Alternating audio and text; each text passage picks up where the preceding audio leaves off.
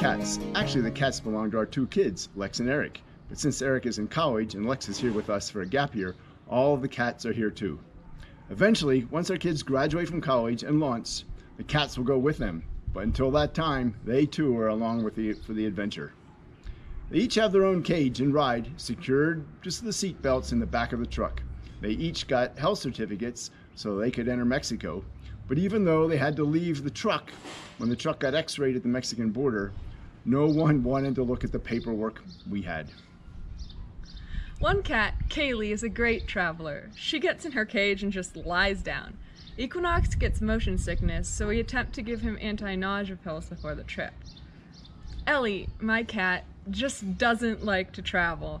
She continually cries for the first 2.5 to 3 hours every day. It makes the trip difficult. Our vet gave us some Valium for her, but while it made her wobbly on her feet, it only exacerbated the crying. Listening to Ed Sheeran seems to help a bit, as does having her wear a thunder shirt, but nothing seems to completely calm the cat down. We also learned that while cats are pretty good about not needing to use the bathroom, 12 hours is more than they can tolerate, so we've been trying to keep daily car trips to between 8 and 10 hours before stopping for the night. Anyway, Lex is going to introduce the cats. Afterward, we'll show you some video of the cats in their normal, fairly uninteresting lives here in Mexico. Sad noises. This is Ellie. She's my Smoitie. Hey, Ellie. I love her. She's the adventure cat. She likes going outside and she hates car trips. This is Noxy. He's Ellie's brother. He has 6 teeth. He vomits a lot.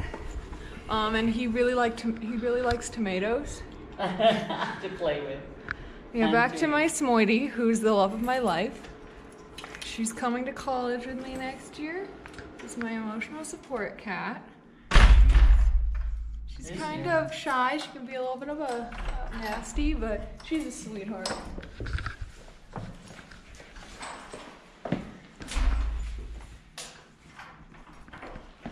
Nasty sweetheart. And where's cat number 3? I don't know. Probably sleeping in Maybe my in the luggage. suitcase. Yeah. This is Kaylee, or Fluffy. She's really shy and skittish, but she weighs like 6 pounds. She's adorable and we all love her, but she gets poop stuck to her butt sometimes. She likes to sleep on mommy. Yeah, she likes to sleep on mom and in my suitcase. Well, it was nice of them to get up and greet us. Hello. I guess it is getting a little late in the afternoon. Normally they sleep the day away. She's purring. Oh, yeah.